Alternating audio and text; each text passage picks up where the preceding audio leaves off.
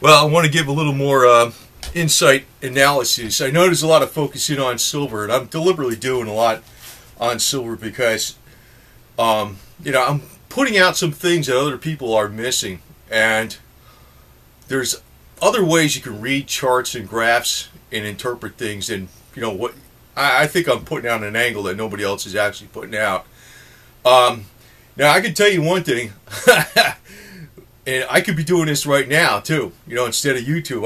I may not work too. I do other work besides YouTube, but I could actually be going, balls to the wall on work like I used to. And I am actually more or less on this type of stuff, but I like this better because it's carte blanche. I could put a lot of different topics out on YouTube versus have to strictly stay in accounting finance sector. But I can tell you when I've probably been immersed in the accounting finance sector for I don't know how many years, many years, and most of the time I would get back here at home at after midnight, total into it.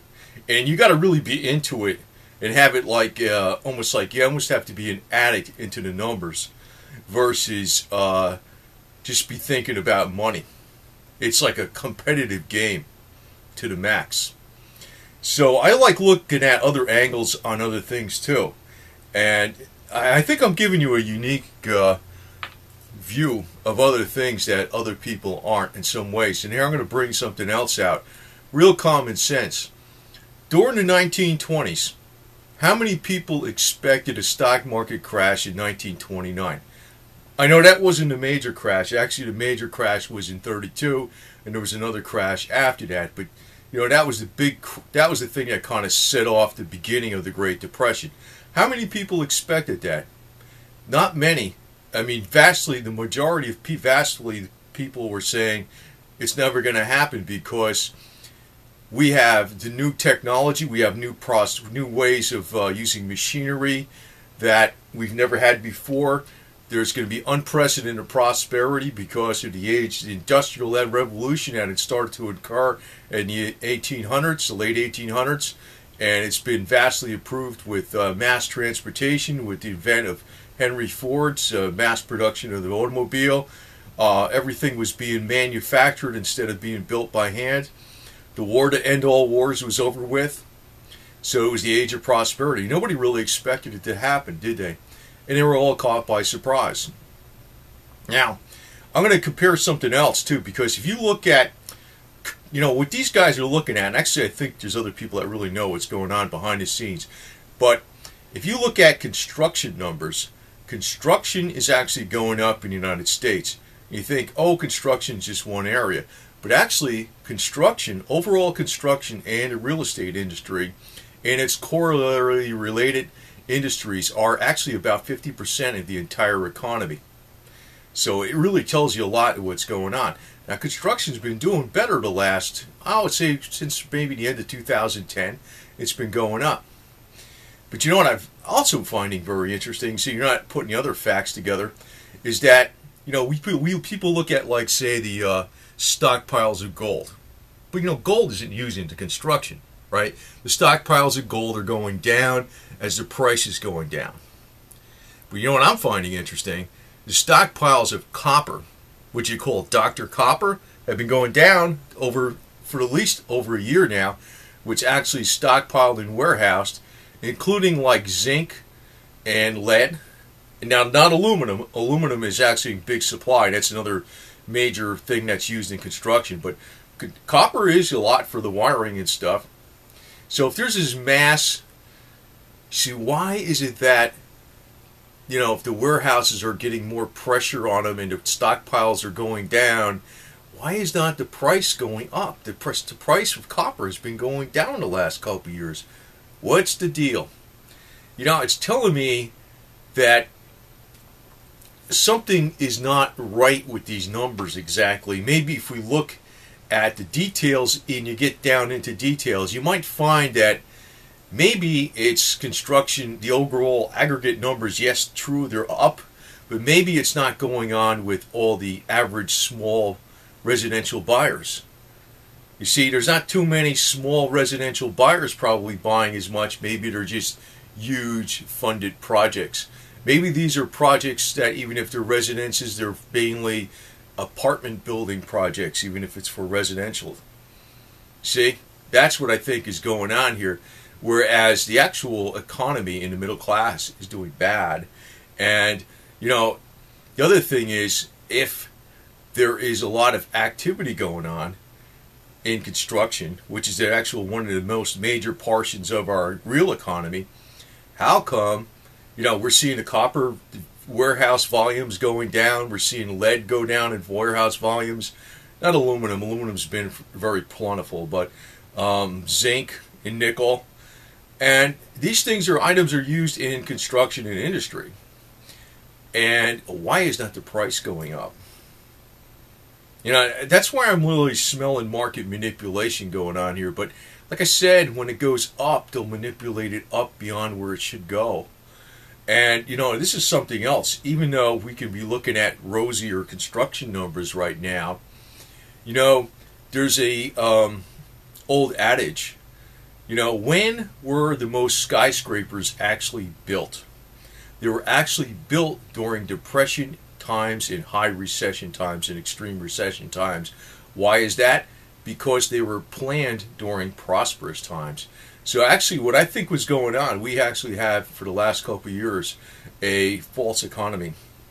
Most of the money that's being pumped into the economy is going into insider deals that are people that are actually interconnected with the largest banks. And you know, you could starve out construction projects in different ways. You can actually, you know, just by not funding somebody or not. If you actually, and I don't want to comment too much on this, I know there's a lot of inside things that go on in the financial areas of construction.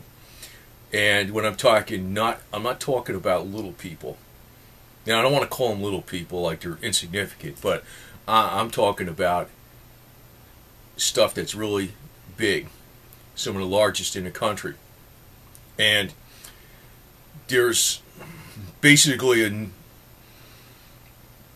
a hookup there. Some people get it, some people don't. Some people got carte blanche access to funding. And you know what? That makes the difference, all the difference in the world. So sometimes when I'm looking at these construction numbers and they're going up, and that may not mean that there's a healthy economy overall. That just might mean that there's insider construction going on. And I don't want to comment too much on that because there's a lot of that goes on. And yeah, I shouldn't have went off on that subject a little bit too much. But there is a lot of that. There is a lot of that goes on. There's a lot of insider deals that go on, and you know what, it even goes on everywhere, even in Japan and everything else too. Even that way, it works hand in hand with the government too, and the banking and financial sector.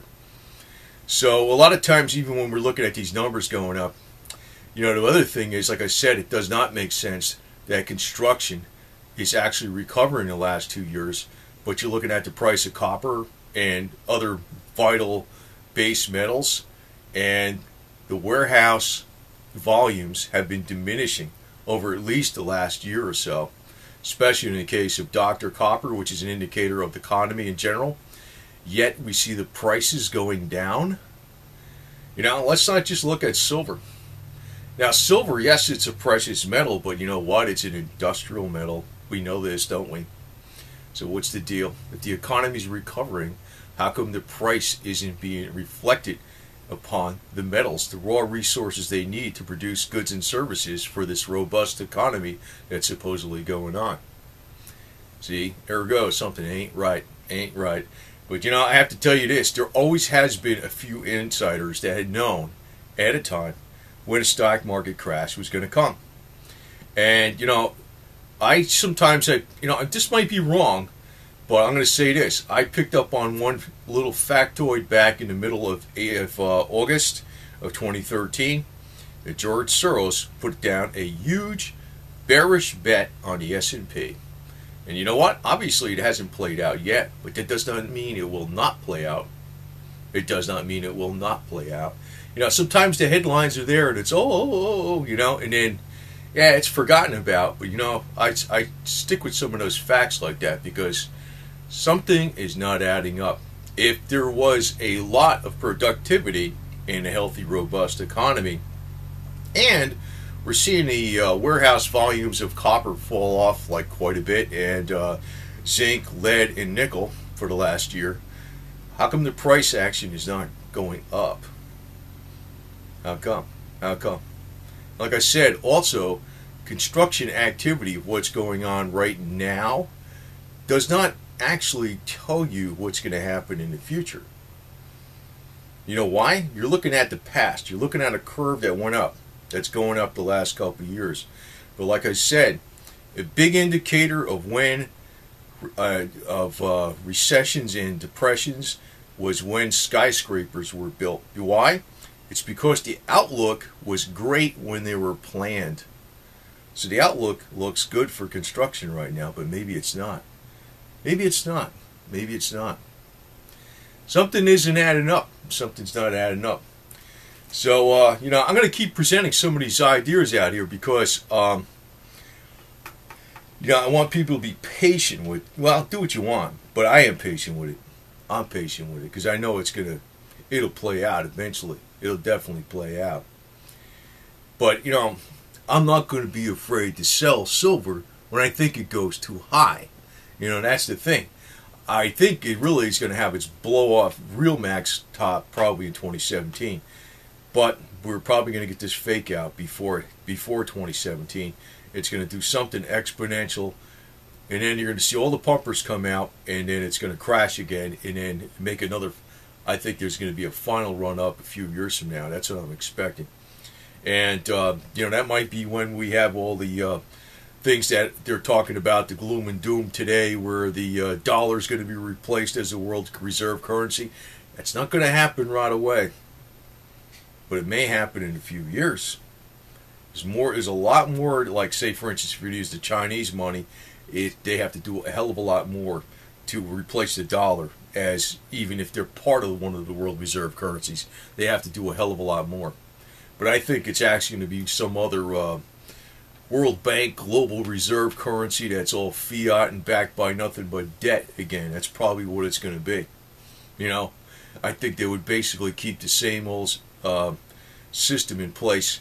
But I'm going to tell you, one of the main reasons, this is one of the main reasons I have silver. It's because I'm opting out of their bullshit all the way.